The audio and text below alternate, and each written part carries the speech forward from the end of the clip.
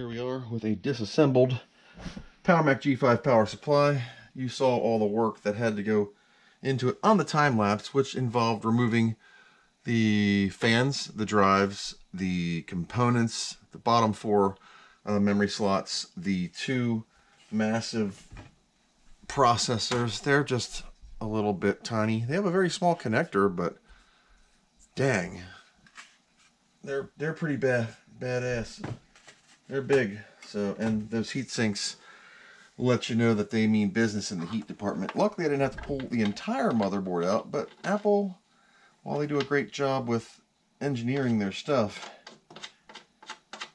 and it's built really well, it used to be, it's not really meant for repair. So I am not going to use the canned air right here, because I'll give myself Ebola or something. So what I'm going to do is I'm going to take this out to the garage, hit it with the high pressure compressed air off the air compressor, give her a good blowout, and then we'll take it apart and see what we get. Alright. 1, 2. Fuses are good. Yippee, yippee, yippee, skippy. Ground is good. Well, that nips that in the butt.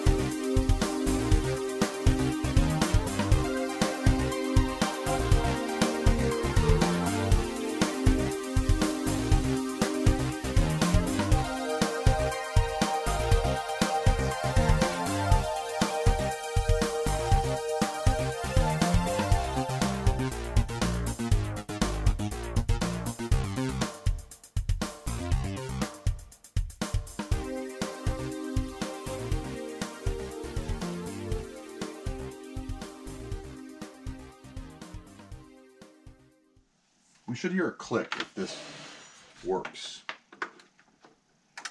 Bingo. Yeah, no, let's press a button.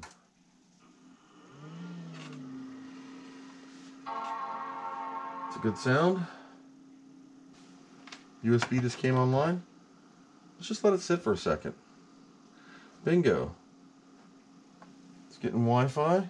Wi-Fi is online. I should be able to click SMB mounter and double click on my disk and just say assign. I gotta assign this to C. I'll just assign it to C.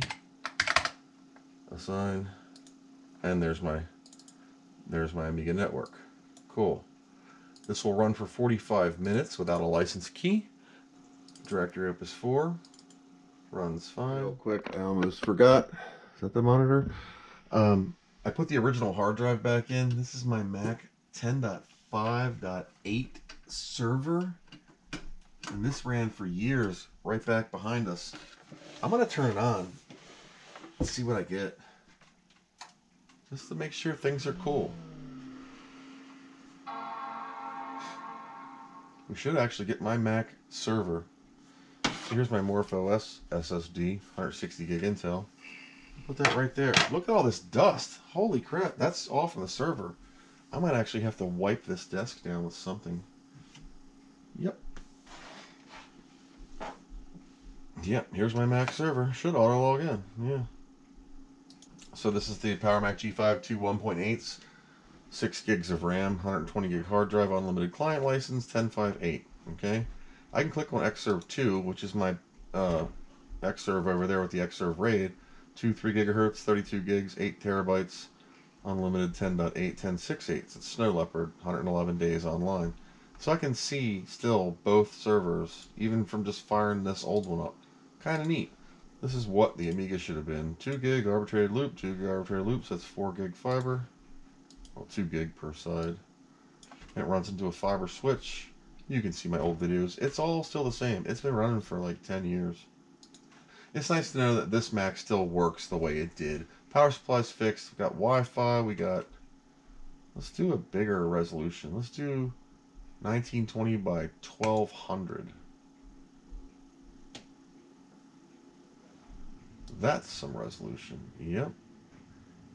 Anyway, that's all I got. It's nice to see that my original Mac server still works. The power supply is fine.